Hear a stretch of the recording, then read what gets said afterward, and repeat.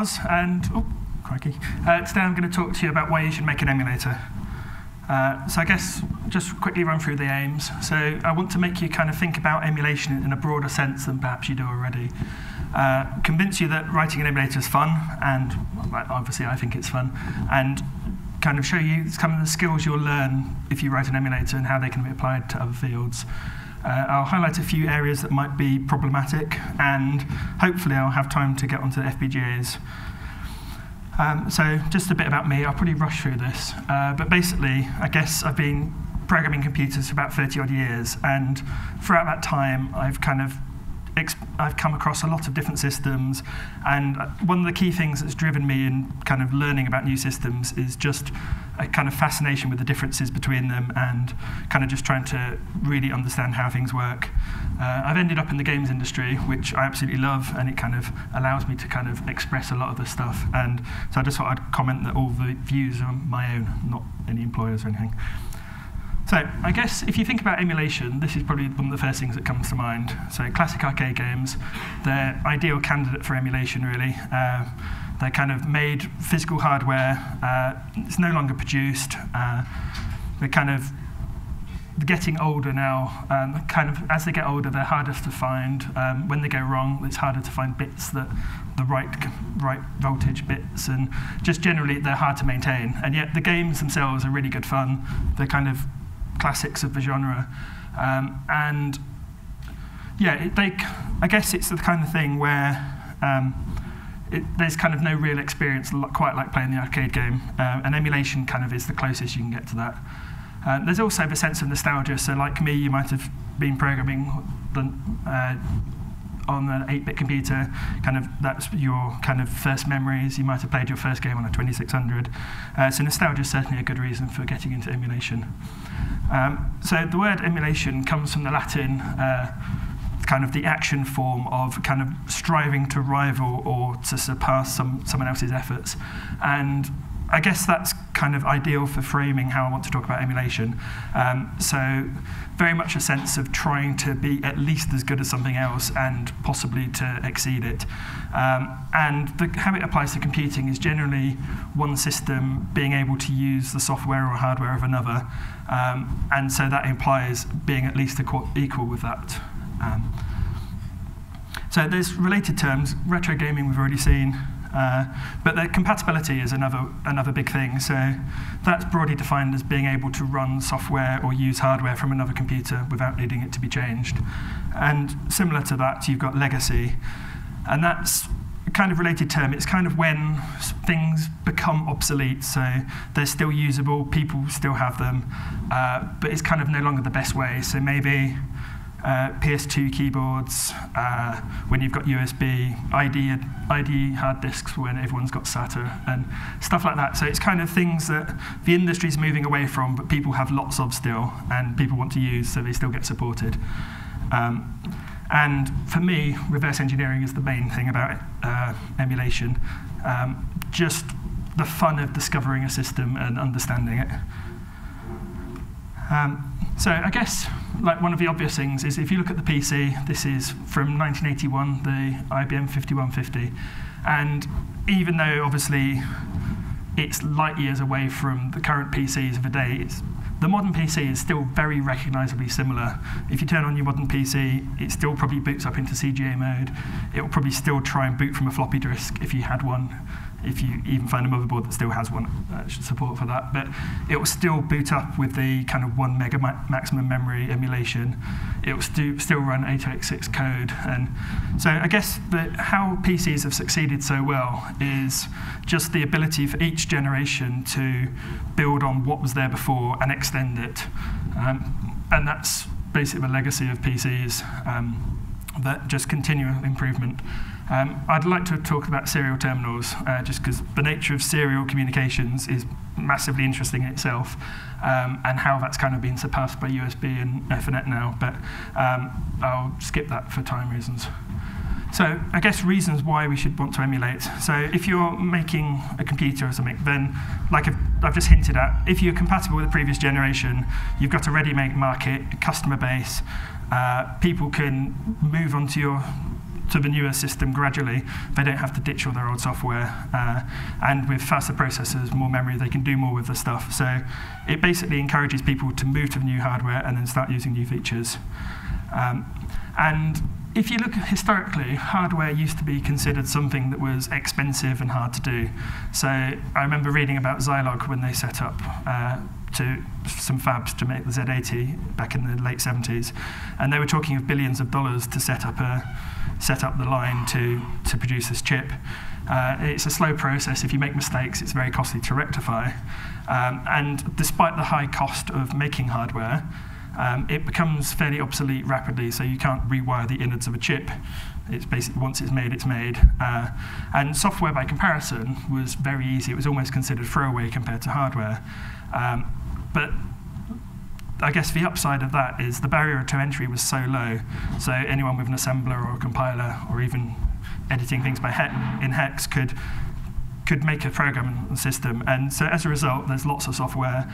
And there's also software that, I guess because there's such a proliferation of software, there's software that isn't necessarily maintained anymore. For instance, if a company goes out of business or someone's no longer interested in it, but people still want to use that software. So as a result, software has almost become the defining thing of a computer rather than hardware. And even if you look at complexity nowadays, a modern software project might be millions of lines of code, might have thousands or hundreds or thousands of developers on a single project. And CPUs, they've got bigger, they've got faster. So modern CPUs might have billions of transistors compared to the 4004, which had a few thousand. But actually, the complexity of a chip hasn't necessarily gone up as much. So half the chip might just be RAM caches or duplicated cores or extra registers. So conceptually, it's obviously more complicated, but conceptually, there's lots of repeated structures that are fairly easy to comprehend. And I think that's borne out just by the number of CPU designers there are in the world, which I don't actually know the figures, but I'm guessing it's in the thousands, maybe tens of thousands. And if you look at software developers, you will have millions worldwide. And I guess the upside of that, the opposite side of that, is that systems that don't get emulated become expensive to maintain. So like the arcade boards we talked about earlier, as you stop being able to buy parts for them, as you stop being able to replace them, then the systems become no longer viable. And so the software on those systems becomes lost. Equally, if you're building hardware, there are kind of reasons why you would want not to be emulated yourself. So if a competitor's system does everything yours does, and it does something else, then the only reason to choose yours is either brand name or price. There's also, for consoles particularly, have been very keen to kind of prevent discovery of their secrets because they want to protect regional lock-in, copy protection. All of these things kind of help increase their revenue stream. So why me? Why should I write an emulator? And I guess for me, the main thing is just fun. As I've said already, it's kind of a great way of getting to know a machine, and that's really what drives me in computing. You'll certainly understand the instruction set of the CPU once you've emulated it, because you'll need to study it in depth, you'll need to understand every instruction. And the things you'll learn doing that are very applicable to other CPUs. You'll be staring at a lot of code, probably trying to figure out why it's not running in your emulator. So you'll either appreciate, on older machines, you'll appreciate lots of handwritten code. On newer machines, you'll probably see lots of compiler-generated code. And just the idioms that are used by the compilers will help you better understand how compilers work. And these nuggets of information that you'll learn are very transferable to other CPUs. And you'll learn great things about how to optimize code from that. I'll skip over state machines, but yeah, essentially you'll just learn basically the entirety of the machine. So I think the best thing about older systems is that you can really understand what every bit of the hardware is doing. If you look at a modern PC, you might be an expert at graphics, you might be an expert at network communications, all these areas, but there's so much other stuff going on that probably the rest of the machine, it's just like, oh, it just does its thing, don't need to worry about that. And so in the words of Yoda, much to learn you'll still have. And I won't do any more Yoda impressions because I suck. So yeah, one of the main things you'll learn that's useful outside of emulation work is just the ability to follow a design. By its nature, you're following someone else's design for a system, and quite often you won't know what that design is, and you'll have to figure that out for yourself. You'll often have to you'll come across a solution and not really understand it, and oftentimes I've looked at something and just thought, what on earth were these guys thinking? It's crazy. But actually, if you kind of look at the problems they were facing, what they were trying to solve, then when you actually look at the solution in that context, you'll probably learn something new, particularly if it seems strange to start with.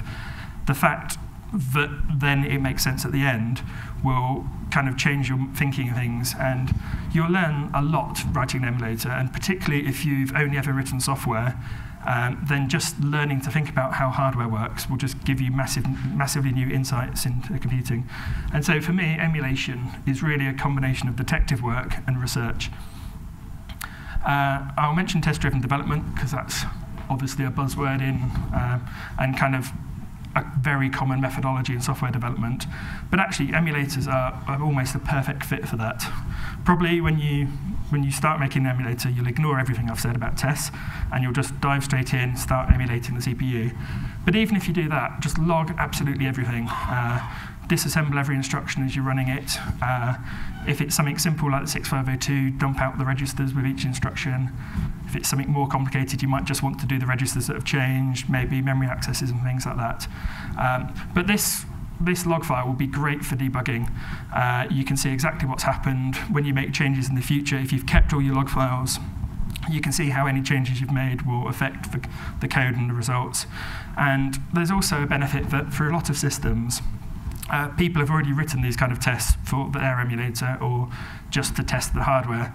And so, for instance, there's NES test for the 6502, which will test the CPU very thoroughly. It'll also test the other bits of NES hardware. For Z80, there's ZEXAL, and there's a whole host of these things. And it's really useful having a log file and being able to compare it against something that you know is correct. Ultimately, you'll almost certainly want to turn that off when you've finished, but for development, it will help massively. But going back to tests, just the nature of how a system fits together is very amenable to testing. So you've got a CPU, which generally is in charge of things, so you can replace the boot ROM and have it doing a known test that you want to do, and you can see the results, and you can test that reliably. All of the other features of the computer, they're all candidates for testing. So the CPU will typically start something on another chip, and sometime later there'll be a result or an interrupt or something like that. But all of these things are prime candidates for test-driven development. The other thing is, obviously, you presumably have written the emulator for a purpose. So anything that you've got on that system that you particularly want to run, that can be your metric of whether your emulator works. But probably the most fundamental rule that I can give you about emulation is to write anything that you're not clear about in documentation, anything that's a bit dubious, could be one way, it could be another, is write a test program, run it on the real hardware, and check your emulator does the same, and if it doesn't, decide whether it matters to you or whether it's something you need to fix. So optimization, I guess. So Donald Knuth was famously once said, like, premature optimization is the root of all evil, and I guess that applies very much to emulation. For most systems, you're probably not going to be hitting the boundaries of execution time in your emulation, unless it's a very current system. It's worth starting off with unoptimized code, even if it actually runs slower than the thing you're trying to emulate. It's worth doing it for just ability to check it's correct. And yeah, if you make a mistake, it's better to change it in one place than all your optimized variants or something. And obviously, if you've done test-driven development, you can then replace all that code and know it will still work when you test pass. I also find it's best not to implement things until they're needed, because otherwise you won't have a test case. And yeah, the system, generally, if your emulation will give the same results every time, which is also fantastic for testing and also helping to optimize things. So if you're So I guess one way, I'm jumping ahead slightly, but if you are trying to decode in a CPU instruction, I guess there's a couple of choices, and it's related to optimization. But if you want to be accurate to the hardware, you might choose to just look at certain bits, determine the type of instruction, and then do the appropriate thing. And that's what emulators, that's what the hardware itself does. But obviously, CPUs aren't particularly a good match for lots of bitwise comparisons of things, because they're generally quite slow. So I guess, that's one of the decisions you'll discover early on, whether you want to try and parse the bits in the instructions or have a big lookup table, for instance, or a switch statement. If you're doing a switch statement, C and C++ hash defines can massively help. But my preferred approach is to have a function per instruction, and then you can kind of use that as appropriate.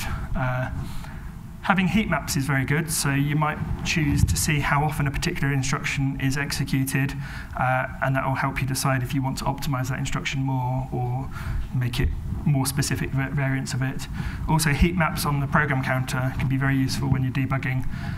So for instance, if you see particular areas are used a lot, you can kind of move into the realm of dynamic code generation. So you could either substitute that function with an already decoded function, or you can, if you know that there's a sequence of 20 instructions with no branches from it, no branches to it in the middle, you can generate that whole block of code as a single thing and replace it in. So that can massively speed up your execution time. So if you're doing a fast system that you want to emulate, that's really useful. And other things that really help in debugging are things like marking areas that have been read to or written to, possibly the program counter that data was modified at, and breakpoints on data. So I've kind of jumped ahead, but if you're starting a system, stop. So components of a system is you'll generally have a CPU. Some of the really old arcade boards were built with discrete logic, but generally you've got a CPU or multiple CPUs. You'll have memory. You'll probably have some kind of video output, maybe graphics hardware. You've probably got audio, you've got storage, you've got other I/O, so keyboard, mice, joysticks, that kind of thing. But the thing that really defines the system is the glue logic, and that's what holds everything together. It's what gives the system its character, puts things at certain memory addresses and things. And for older systems, that might well have been discrete logic, so lots and lots of chips doing all your logic. As obviously time went on, to drive down costs, people used ULAs, PLDs, FPGAs, and ASICs.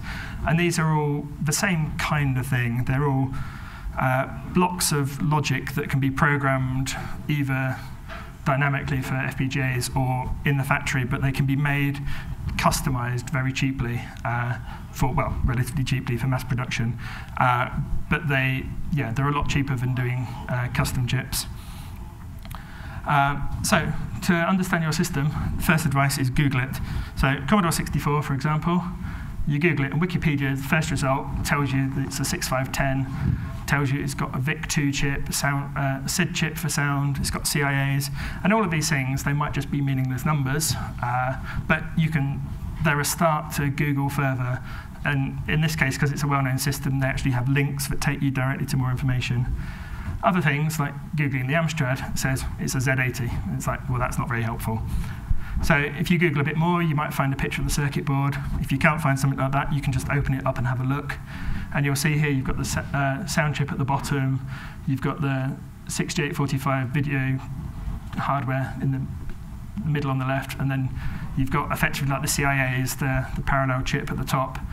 Z80 on the right, and so on. So all these chips have numbers on. You can Google the numbers, find out what they are, and that kind of thing will give you a good understanding of the system. You might be very lucky and find a schematic. So here's one for the Amstrad. It's part of the engineer's manual, and that will tell you exactly how everything's wired up. There's very little guesswork involved, but there's still the ULA in the bottom right, which is a bit of an unknown. The other thing is look for data sheets for all these chips. So here's for the Z80, for example. It gives you very unambiguous timing diagrams for everything the CPU is doing. It will tell you how the instructions are decoded. So you can see here that you've got one class of instruction, that there's various bits, and more importantly for emulation, it will tell you exactly how to emulate it. So different manufacturers have different amounts of data, but it's very useful. If you can't find this stuff, then decapping is an option. I wouldn't advise doing it yourself. It involves fuming nitric acid, probably hurt your fingers, but there are people mad enough to do it. So like the Visual 6502 team, who have famously kind of done this, got microscope images of the chip, and then have made a JavaScript emulator of the 6502 where you can almost see the electrons going around through every transistor, and it's phenomenal. But you can see here that you can start to see all the wiring of the internals of the chip. So suddenly it's no longer a black box. It's something that you can reason about and understand with enough patience. So now you've got a clue what you're emulating. Decide on your goal. So, I mean, that massively influences how you design your emulator. So, for instance, you might want to just have a serial-based CPM system. That's about as easy as it gets. You've got serial hardware, and you've got a Z80, and that's it. You might only want to care about certain bits of software or hardware.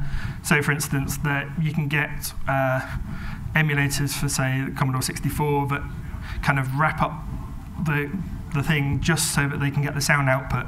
So it doesn't matter about the video hardware or anything else that's complicated. All they care about is the sound. So that kind of thing. But more likely, you'll probably want to focus on exact CPU timings. That way, if you kind of aim for that at the start, you'll be able to run more software. Certainly, games and demos will almost always require that kind of accuracy. But it helps that every chip is kind of synchronized with each other in hardware somehow. Usually that's by a single clock, which is quite often driven by the video timings. Yep. The other thing is you might want to consider optional add-ons, so for instance light pens, speech synthesizers, all that kind of stuff. You can kind of emulate it with modern hardware. A lot of that will depend on nostalgia and whether you ever had that stuff when you were younger. So the CPU, probably one of the things you want to consider early on is instruction pipelining. This is something that's actually on most CPUs, whether it's obvious or not. But generally you've got several phases of it's not just an instruction appears and is executed. So you've got instruction fetch, which is fetching that instruction from memory, decoding it, executing the instruction, any memory writes, and then register writes. And you can actually parallelize most of those things. So quite often, whilst the current instruction is being decoded, the next one's being fetched. Things like that. So that will have an implication for things like branch delay slots. So on some CPUs, when you've got a branch, if it's a conditional branch, the CPU doesn't know at the time whether it's going to be taken or not. So it might either choose to stall until that result is available. Some of them fetch the instruction at both addresses. Some, for instance, the Spark and the MIPS will kind of execute that next instruction that they've already fetched anyway. You've got similar things with registers. So if you've got a multiply which might take 50 cycles, then obviously that result will take longer. So some CPUs will stall until that result's available. Others will kind of reorder instructions. Some CPUs will kind of return the old results. And that's usually called the latency of the instruction. So all these things are options. And one to be especially aware of is memory access. So in the old days of 8-bit machines, probably a memory access was about one cycle. Nowadays, with things in the gigahertz, it could be hundreds or thousands of cycles before memory is returned. So a lot of modern CPUs spend a lot of time trying to reorder things to avoid these stalls. Memory, obviously, is very important. So how you handle memory will have a big implication on how you design your system. But typically, it's the top address bits. The top address bits are used to determine which region of the memory it is. So, for instance, the Amstrad is simple. It's got 4 banks of 16K that are either ROM or RAM. They can be paged pretty independently. But a lot of systems will have memory mapped I/O. This is particularly typical of RISC chips, but also the 6502 is somewhat risky, and so will have memory mapped I/O. So I think generally, the best way to approach memory is to have a set of functions, which, for instance here, read byte and write byte, and put those in an interface or virtual or abstract class, depending on your terminology, and just have a lookup table and choose whatever page size is appropriate for the system.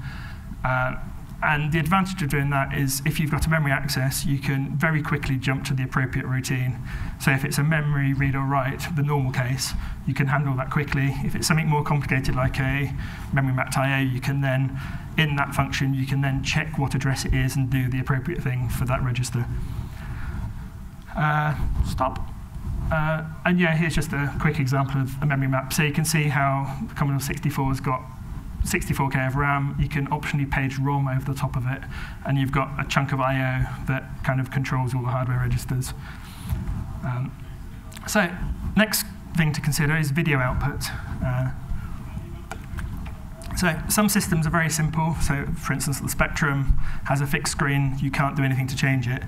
And it's quite tempting to just think, well, I'll render all that frame at once and then do how many cycles it is, 20,000, 60,000, whatever it is, cycles, and then process the next frame and so on.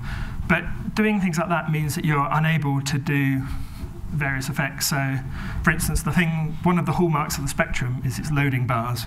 And if you're unless you're interleaving CPU and rendering code, for instance, then you completely miss that kind of effect. And some systems, it's absolutely essential that you interleave CPU and other hardware. So 2600, you've probably heard of racing the beam, all that kind of stuff, where typically the older the system gets, the more the requirement for accurate cycle counting. The newer it gets, the more things are kind of semi-autonomous chips that do their thing. So you might have programmable hardware. So the 6845 on the CPU, IBM and BBC, can be configured for NTSC mode, PAL mode. You could even get it to do VGA signals. And so that kind of thing, you kind of need to be dealing with that fairly accurately and regularly. The CPU could reconfigure any of these registers at any time. And a lot of demos will use these effects. You might have tiled video memory. So for instance, on the IBM, the text mode, it reads the character from RAM and then uses those bits that represent the character as address lines into the ROM. And that's optionally used on the Commodore 64. It's used on the NES. And the reason for that is older systems, it's kind of just speeds things up by reducing the amount that you need to write to draw to the screen. Memory contention is a big one for video. So your CPU is the primary user of the memory. It's hitting it almost continually. But your video hardware is the next main user of memory. Some of the older systems you can get lucky, and so you might be able to arrange for the CPU to use alternate cycles and the video to use big ones in the gap. Sometimes where the hardware doesn't really cooperate with that. So the 6502 actually is idle for half the time, so you can do that. Things like the Z80, it isn't idle for that time. So for instance, the Amstrad forces everything to be multiple of 4 cycles to enable that. Other systems like the IBM don't do that. They just, they just kind of run the code. So if you've got the video and the CPU trying to access the memory at the same time, you've got a problem. So that's often resolved by a CPU stall. Other times where the CPU is considered more important, you might get graphical corruption. So for instance, video snow on CGA cards. Another thing to consider is the frame rate you're running at. If that's similar to the system that you're running, so the system you're running the emulator on is similar to the target system, then it's not too bad. Otherwise, you'll have to change something. It's easiest to change the speed of the CPU to match. And for instance, if you're emulating an NTSC system, then there's 0.1% difference, so any audio speed up won't be noticed. If you've got a PAL system, it's more complicated. You'll probably only want to render 5 of 6 frames and stretch out the audio a bit, so that the audio is the right speed. But then that will lead to judder on your video, or you could try and blend the frames, kind of doing alpha blending and have 20%, 40%, 60%. But if you're kind of trying to emulate pixel effects, then that will look pretty rubbish as well. So there's lots of compromises, and you have to make a decision. Personally, I think this is one reason why hardware is better, because you can just plug it into a TV and job done. I'll skip over this, but this was just an example to try and change how your thinking works. So, for instance, you've got your addressable screen here, and what's left of that, so normally the border is actually on the right-hand side. The top border is off at the bottom. And so just think this is just an example of how thinking about the hardware changes how you think about the machine, and just generally will change how you think about other things in the future. Sound, again, can be very simple. No sound, simple beeper on the spectrum, or something with many channels, possibly even MIDI. Again, I've said before, but if it's something simple, a CPU-controlled beeper, you'll definitely want to count your cycles very accurately. Otherwise, the tone of the sound will change dramatically. If you've got a chip that's doing the sound generation itself, that's less important. So, for instance, the AY8192, typically you might program it 50 times a second, 100 times a second, or sometimes faster, but it's generally not that frequently. But there are still important things, so like the hardware envelope gets reset as soon as you write the register. So that can have a big difference if you do it a frame late, for instance. You might need a lookup table to compensate for any hardware on the motherboard and things like that. Input, just briefly, most keyboards are kind of like this matrix design. So typically you'd have all your columns, or well, columns and rows are interchangeable in this, but you'd have all your columns with pull-up resistors. You'd drive a row low down to ground, and if any buttons are pressed, then those columns would also appear as ground. So you can very simply scan the keyboard by doing a row at a time and seeing what columns are pressed. You can see even on the schematic where that matrix appears. And the Amstrad also cheats and uses the same thing for the joysticks. So there's all sorts of nice shortcuts you can do like that with hardware. Storage, I'll gloss over this, but again, with emulation in general and trying to reuse existing things, if there's an existing disk format or tape format for emulators for your platform, then you might as well use them, because then people have a ready supply of software to run on your emulator. There might be test cases, all sorts of things. And snapshots are very useful as well. So they can be people using your emulator to play games, might want to use them to do boss fights or speed runs or that kind of thing. But actually it's very useful for debugging. If something crashes in the emulator, you can go back to the previous snapshot. So if you do it every frame, say, then it's a relatively short amount of single stepping or kind of breakpointing to find where your emulator goes wrong. And glue logic, this is the thing that essentially defines the system.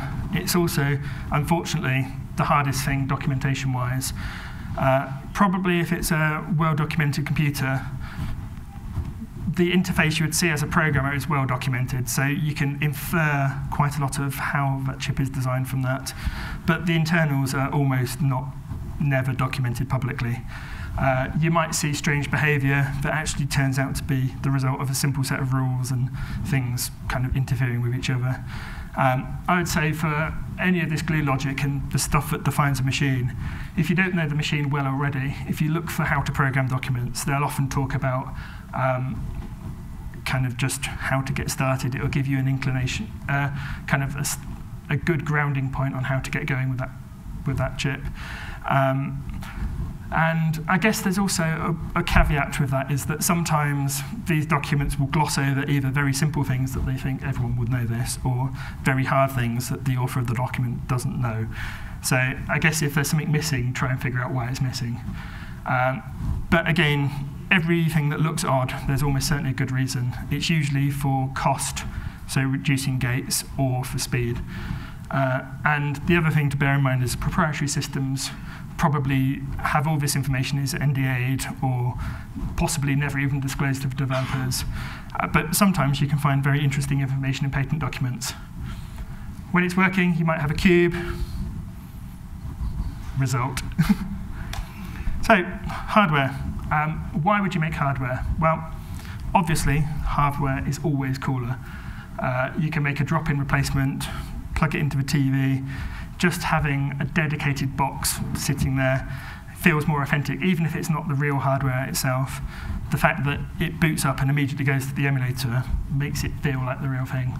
But even just for development, just trying to figure out how hardware works and then replicating it in software, you're constantly shifting your mindset. And I found it's very useful to look at a chip, try and work out how they did it, why they made decisions to optimize things at gates, and that will kind of inform how you design the hardware version or FPGA version. And as always, reason for doing anything is you learn something new. So I got into doing this because I wanted to learn about FPGAs. I'd bought a development kit and it had been sat on my shelf for a year, so I thought it'd be a fantastic way of learning. So FPGAs are nothing like CPUs, so I'll just let you look at that for a bit and get scared. And essentially, an FPGA will have hundreds or thousands of these things, and they're all identical generally. And they're just complicated bits of logic. And essentially, you'll have, it's very similar to the ULAs and PLDs and things that we talked about earlier that were kind of the very early custom chips. The FPGA's main advantage is they're configurable by the software at boot time, usually, or via flash RAM. But essentially, the main building block are these big squares on the left, and they're lookup tables. So depending on the chip, there might be 4-bit input or 6-bit input, and you can have some combination of logic in there. So you might have 2 AND gates and a NOR or something like that, and have a single bit of output, and then you can configure the outputs going to different inputs in various ways, and that's all fairly magical. The best thing is you don't really have to worry about that. The synthesizer takes care of pretty much all of it. I'll try and show you a bit later on if I have time. But yeah, essentially, these things are completely configurable logic. You can pretty much represent any binary circuit with them. You can also, as well as using them as lookup tables, they can be used as RAM, like small bits of RAM, 16 bits, or shift registers, or they're very configurable. The other good thing that's worth bearing in mind for FPGAs is you're not constrained by bits and bytes, and well, you're constrained by bits, not constrained by bytes or words or anything that you're used to for CPUs. So if you need something that's 5 bits, you only use 5 bits. If you need something that's 35 bits, you don't have to worry about moving up to 64. You use exactly what you want. And other elements in an FPGA are these RAM blocks. So they have different names depending on the manufacturer. But they're small chunks of RAM, static RAM, that are built into the FPGAs. You can use them for all sorts of things. So for an emulator, you'll probably want to use them for registers, maybe small caches. You can use them for delay lines, so I use them for buffering the video. For instance, if you want to double scan something or fix some video output. You can even use them for complicated lookup tables. So if you remember, those lookup tables with 6-bit input, you can effectively use these like you would use a ROM lookup table, for instance, pre-calculated sine waves or anything. But you can use them for say, 256-bit input. No, not that big actually, probably. Certainly, maybe 20-bit input lookup tables. So things like that, you can have very complicated logic with like however many outputs as well are in the ROM. So that's often useful for instruction decode tables, that kind of thing. And in fact, most CPUs will have an instruction decode table that's effectively a miniature ROM. Because they're configured at boot time, you can use them as boot ROMs for the target CPU. You can reconfigure them, so internally they're 18 kilobits, and you can have them in all sorts of combinations. So effectively they work on kind of nominally a 9-bit byte, so with parity. So you can configure them up to 36 bits wide, or you can shrink them down. If you shrink them down, you lose that extra bit, but sometimes it's more useful to have a single bit with a big array and things like that. You can stack them together, so depending on the size of the chip, you'll have many of these. They're dual ported, so you can have one thing that's constantly putting data in, another thing that's reading that data out. You can have rules, you can program them so if you read and write the same address, whether it does the write and then the read or the read and the write. And these things are very fast, like they can be up to 300 megahertz or so. So they're ideal for caches and emulating older systems. And yeah, if you're doing hardware designs, then just get in the habit of modularizing everything. it's very much encouraged with Verilog and VHDL. And it's also, not only is it useful for sharing between projects, so you might design your PS2 keyboard interface, flash ROM interface, your DRAM driver, all these kind of things, and then share them across a bunch of emulators. Yeah, but the other thing as well is because FPGAs are inherently parallel, if say for instance you wanted a special version of your machine to have 2 sound chips instead of 1, you can just duplicate that element and just stick it another I/O address, and suddenly you can make something that's much better than the original machine, but still compatible. And obviously, if you've modularized things, it's easier to fix bugs and replace it many times. Clocks are the most interesting thing about FPGAs in that they're a lot of pain, but also very flexible. So most FPGAs will have a lot of circuitry devoted to clocks, so you'll probably have a clock management system. They come by different names. But generally, they can do things like frequency multiplication, frequency division, phase lock loops to approximately synthesized chips and approximately synthesized clocks and all sorts of things. So to a large degree, you often have 1, 2, or 3 of these things. So you can often synthesize a lot of other frequencies from an input chip. So for instance, in my design, I use a 16 megahertz input clock. First thing I do is I multiply that up to a 96 megahertz clock, and I use that for everything else. You could multiply it up to a faster thing and then do kind of integer division in logic and kind of divide that to kind of pretty much any clock speed you want. However, you do have limited clock resources. The thing about clocks is you kind of want them everywhere at the same time, and most FPGAs will only have a few global clocks. So I think the chip I use has 8, and these are special pathways around the chip that distribute that clock to everywhere on the chip as quickly as possible. So once you're doing this kind of electronics, you start to run into the limitations of kind of speed of propagation of gates. And so all this circuitry is kind of designed to get the clocks as quickly as possible, and so that everywhere has the same idea of the clock. So one of the things you want to avoid with an FPGA design is having lots of clocks. Ideally, you just want 1 or 2. So it comes back to kind of one of the main things about electronic circuit design is when the signal is changing. So for instance, if it changes from 0 to 1 or 1 to 0, during that transition point, I guess we're kind of, in software land, we kind of just think of that as a nice smooth transition, an instant transition from 0 to 1. In electronics, because these systems are essentially analog, you actually have a kind of a gradiated thing. At any point, some things might say it's a 0 or a 1, they're not too sure. So if you're sampling that signal, unless you know that you're in a good frame of reference point for that signal, then you might well have a read error. And so if you're reading things that's clock to 1 clock, and then a different system is using a different clock and trying to look at that signal, there's potentially sources of errors. So there's all sorts of ways around it, and defined ways of kind of reading things across clock domains. But ideally, it's easier if you have 1. So I would advise that. If you do make too fast a clock and then use that for everything, you'll probably get clock synthesizer warnings. But actually, some of those can be ignored if you know that, for instance, you're actually clocking it down to 4 megahertz, and so it warns you that it can't possibly be done in time, but actually it can. But yeah, clocks are kind of great and bad at the same time. One of the things that's hardest to kind of get your head around. And often actually, oh sorry, I should jumped ahead. Often actually, you won't necessarily know you're heading towards a problem until suddenly your design stops working. So one of my earliest designs, I ended up with about 10 clocks in my design, and I didn't realize, and then I added 1 more. So I was working on my PS2 keyboard interface at the time, and I was just changing something on that, and suddenly the sound stopped working. It's like, what's going on? And it decided to reroute all the signals on my board to try and work around this new clock I'd used.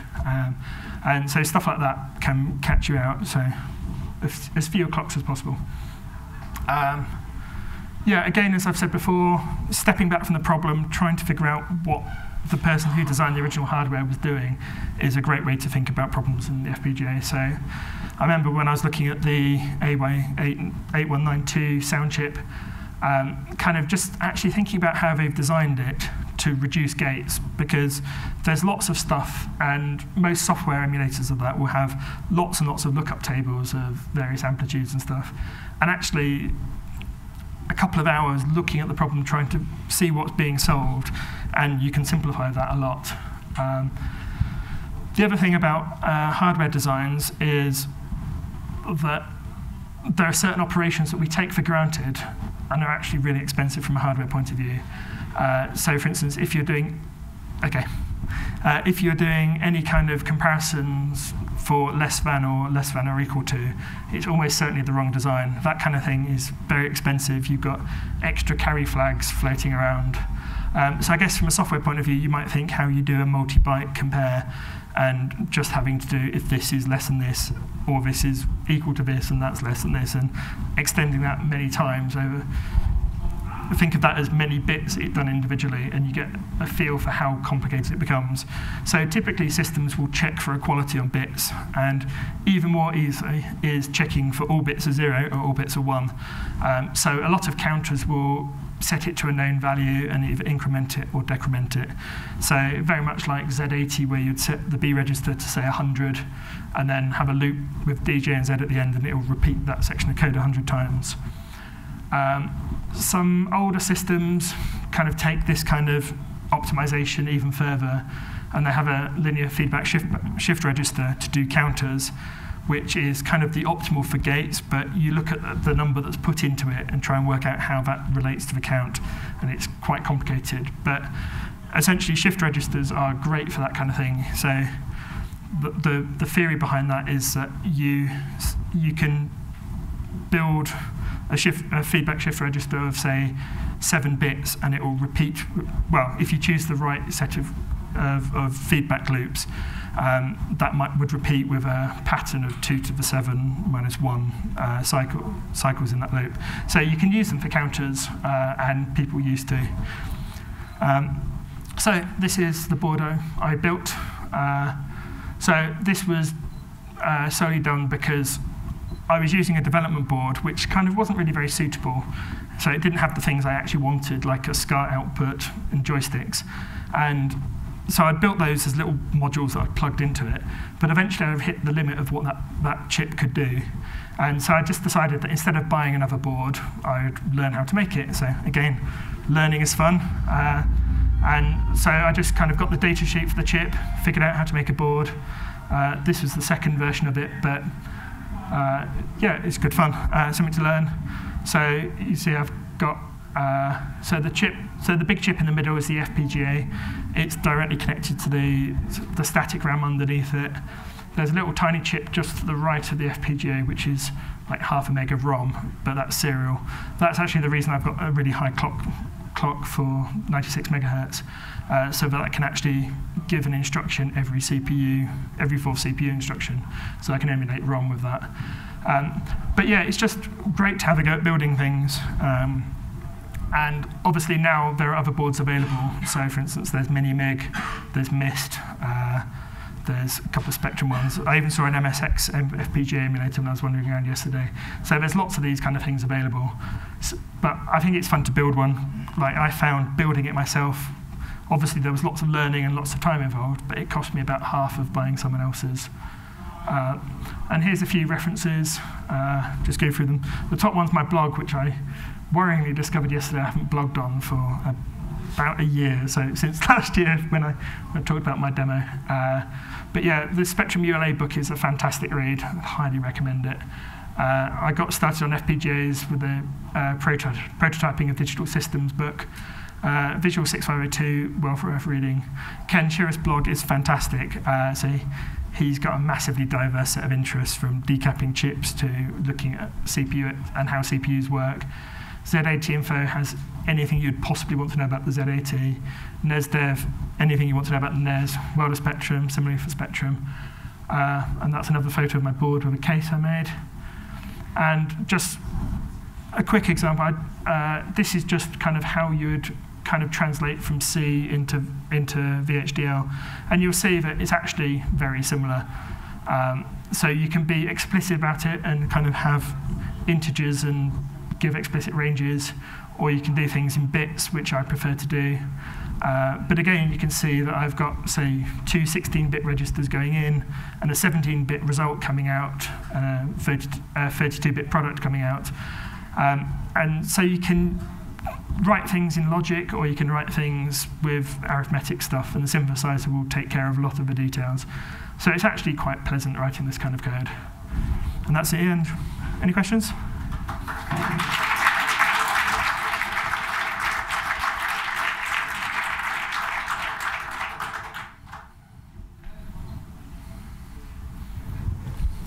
Yeah, great talk so far, thank you. Thanks.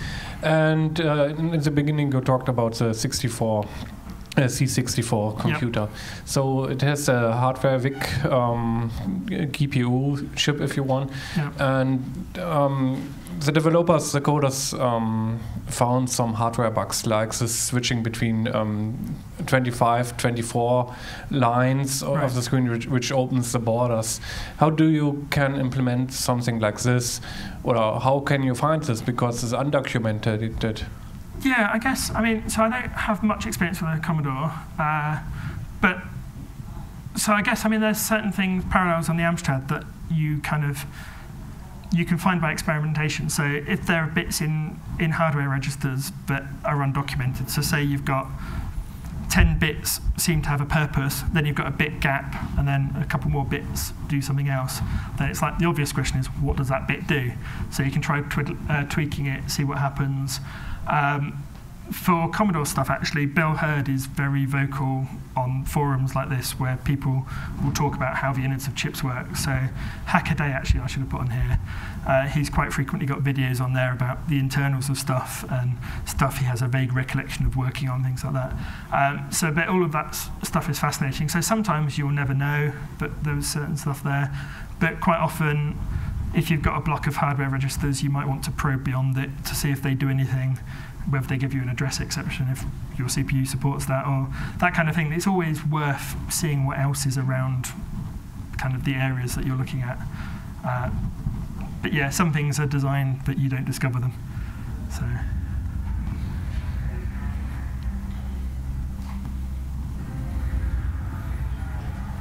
All right. Cool. One more question. Thank you. Is it on an FPGA system? Is it also difficult to emulate a bus instead of a clock, or would that be a different approach? Well, they're kind of different things. So the clock is the best way of synchronizing things, talking to each other. So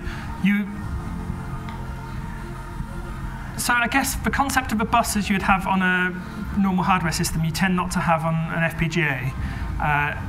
So you can have them, and you can have what are known as tri-state registers. So they're either floating or you drive them to high or low.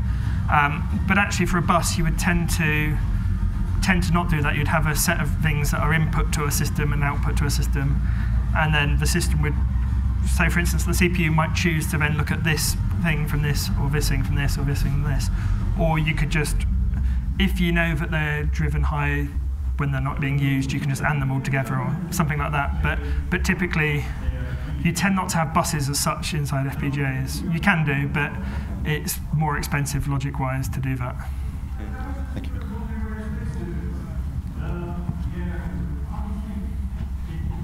Well, I was just curious which FPGA chip you ended up using. Like, how much resources did you need to make the CPC?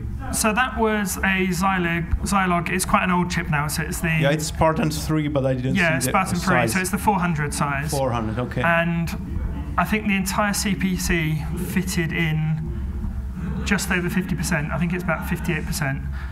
The only thing that doesn't include is the floppy driver. So I started off implementing, so again, this goes back to not being like CPUs. So sequential logic is very hard to do in FPGAs. You will end up needing a state machine to do it efficiently.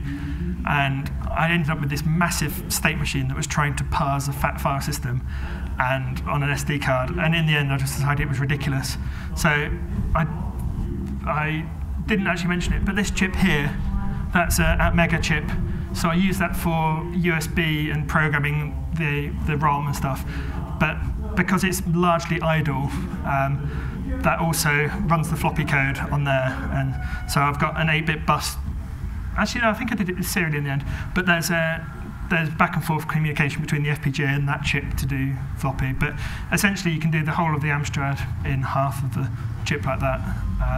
Nowadays, you can get much bigger chips as well. So I'm planning on doing a redesign that will be probably using the LX25, which is about 4 times bigger and a lot faster. So there's also very good boards on Kickstarter from time to time as well. So it's worth keeping an eye out for things.